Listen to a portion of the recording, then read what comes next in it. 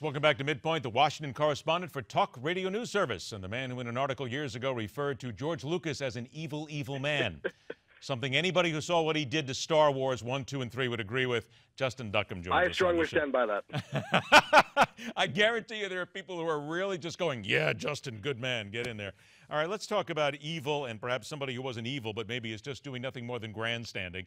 We'll get to the president now and his actions against Cuba. We have heard a lot of anger from people, including the former ambassador to Venezuela, who grew up in Cuba, knows Venezuela inside and out, who said that this was nothing more than grandstanding. It was a bad move, and we could have shoveled the Cuban government out by waiting a few more months. What's the overall consensus now coming in on the president's action?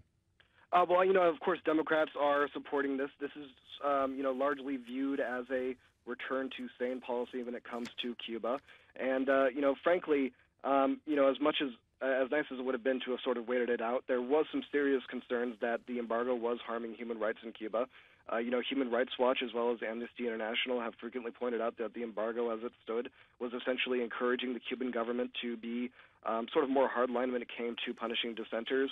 And now they're frankly not going to have that excuse if they continue down the route that they're on. So let me ask this, though, Justin. Is it possible, though, that a lot of the Democrats are merely falling in line here because they want to be seen as being supportive of the president at a time when Democrats need to show a joined front here after the midterms?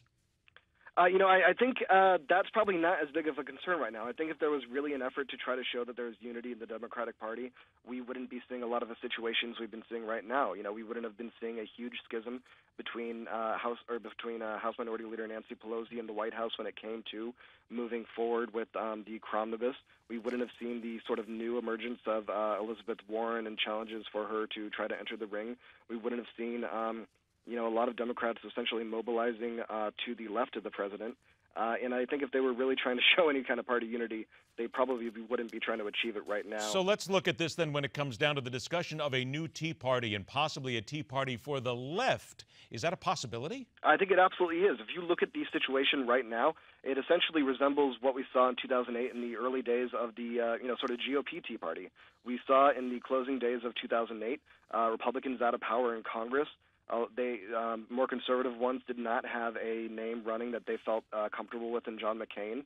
There was a president that was essentially a lame duck, even though he was in their party. And that sense of powerlessness essentially sort of gave them a lot of momentum to start something new. And I don't see any reason why that can't happen for Democrats, since they are in essentially the same situation. They've lost control of Congress.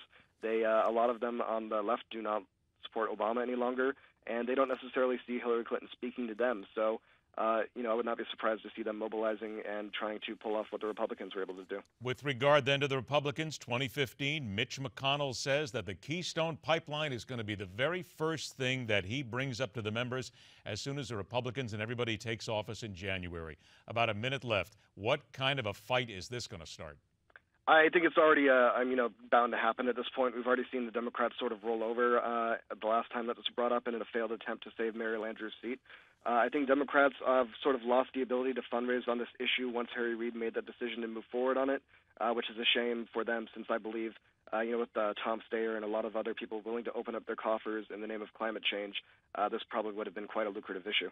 So is it then, could we say, a fait accompli then for the Democrats that they're going to lose this issue?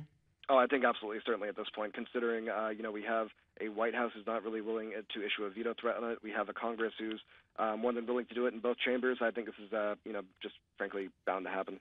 It looks like it's going to be a very long 2015 for the Democrats as well.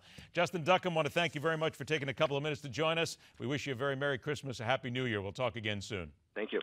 All right. We're going to take a break and come back with some reality into the latest medical news about a blood test being able to detect and perhaps even prevent heart attacks. Let's face it, America is the kind of a country, whether you want to say it or not, we want everything easy, we want it simple, and we want to go ahead and be able to lose 150 pounds just like that and even take care of the heart attack. It just may actually not be that simple, but there might be something around the bend that's going to be sort of simple. We'll talk about that and a whole lot more when we come back. This is MidPoint, where every day we question everything.